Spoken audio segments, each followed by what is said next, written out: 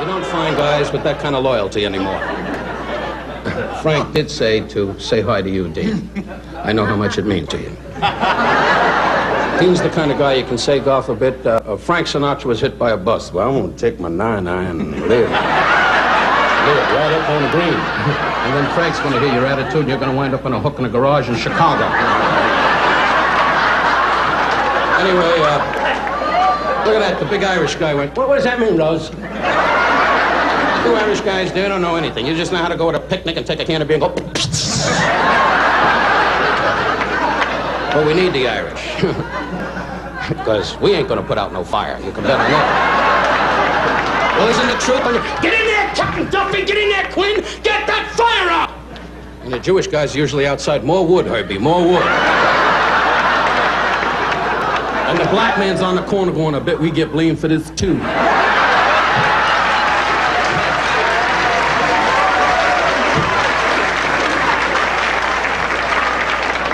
And the Polish kid's going, for what?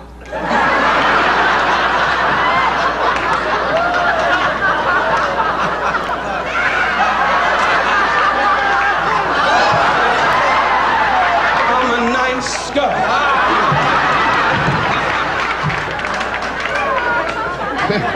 Son of a gun, when you fool with the wife, you must light a match and blow up for that. And last but not least, Captain Cernan, I was overjoyed that this man would be here tonight. I must say, I was at the launch when Apollo 17 went to the moon. Many of us forget great courage and great Americans at a time of need with our country today, and I do not preach politics or just try to do jokes, but in this man I take exception because he is a delightful, wonderful, great hero. And I must tell you, ladies and gentlemen, to see that rocket take off from the launch pad and to be with his family and his dear ones, and to watch this great, wonderful human being call me the night before and say, hey, Don, we're going to go to the moon. Listen, why don't you go over to the Tiki Club or what have you with the wife and have a couple of drinks and boom, boom. It was so casual and so beautiful that I just stood in awe and I was mesmerized by this great hero. I say to all of you Americans, and not to embarrass you, Gene, I thank you for being here tonight.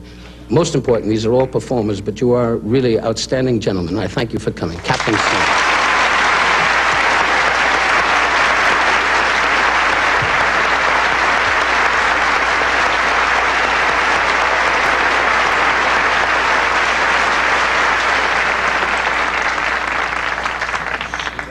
I want to... Dean just said, I'll go to the moon tonight.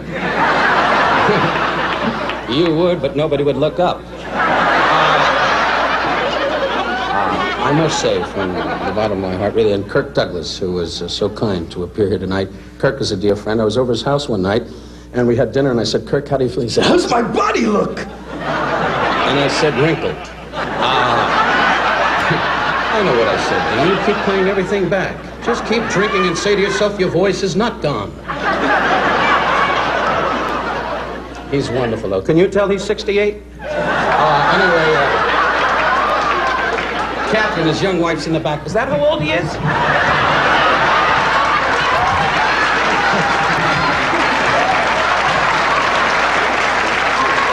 Can you remember the joke? Tomorrow he dies. Anyway. I must say, on behalf of my dear wife that Foster Brooks made some comments about, she is a lovely lady. When we were married, I will never forget, on the wedding night, she looked at me and went, this is exciting.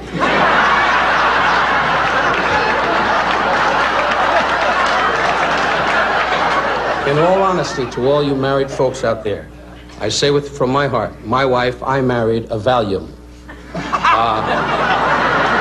A Valium. The guy in the back, the Puerto Rican kid went, what the Valium? And the Mexican guy went, that's something you plan to, dumb son of a... Anyway, gang. And the Italian guy, here's your Valium. Anyway, by the way, Phyllis Diller, who I love, really, when she was born, she must have hit the hospital wall. That's why the hair is, you know. She come out, boom, the doctor went, oh, we missed Charlie. But I've seen many beautiful women in my lifetime. Phyllis, help her. She's a lovely comedian and a dear friend, and her wonderful husband, Ward Donovan, couldn't be here tonight. His cape blew up.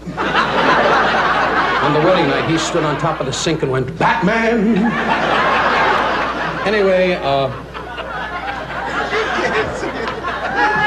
I can say anything I want. Dan Rowan's sitting here going, you can't say that. What am I going to do? What you and Dick did on your special? And here he is, Charlie and his monkey. Anyway, it wasn't bad because that'll be picked up. Anyway, I'd like you to know that on behalf of my wife, Barbara, my dear mother in Florida, who I love dearly, and I spoke to her on the phone tonight, as Mom, I'm going to be on Dean Martin's show, and she said, send him my love. She used to know Gabby Hayes. Anyway, but on behalf of my manager, Joseph Scandori, one of the great Italians, really, he's not here tonight, his ice truck blew up. But on behalf of my manager, Mr. Scandori, my darling wife, Barbara, my mother, my 2 children, my mother-in-law, and my family, I have been blessed with one thing. My humor is aggressive, it is nonsense. The Newharts are dear friends, the Rowan and Martins, everybody on this day as tonight has made me feel a little bit important. Each day as an actor, when you take an approach with an image of being aggressive and strong, you must wake up every morning, as my father said. He said, Don, when you're different, your heart is open to a little ache. But remember, when you're different, you might capture all the stars. But the whole world will not rally around you. But you have a chance of having them notice you. So go home at night, put your head on the pillow, and thank God for what you've attained. And maybe God will look down and say, hey, I am grateful to you, son, for doing something different. I like to think that I am different. I like to think that the public will understand me. If they do, I am grateful. To all of you, I wish you what I have, as I say in my performance when I appear. People around you who care.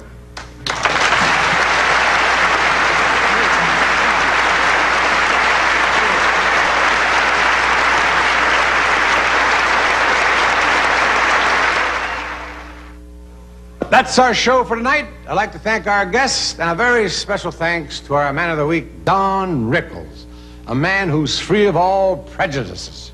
He hates everybody equally. Good night, everybody. I'm on my way home, Catherine. Warm up the hot chocolate.